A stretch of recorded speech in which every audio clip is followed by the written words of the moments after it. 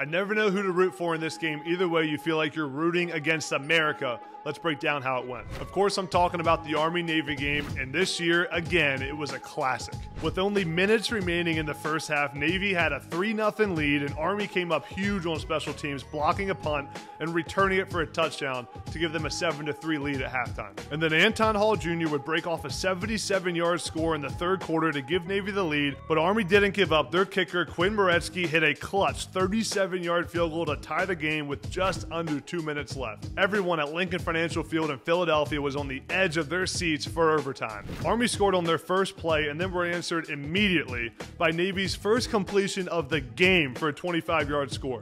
And then with Navy just inches away from scoring in the second overtime, Hall fumbled at the 1-yard line, allowing Moretsky to hit another clutch field goal from 39 yards for the win.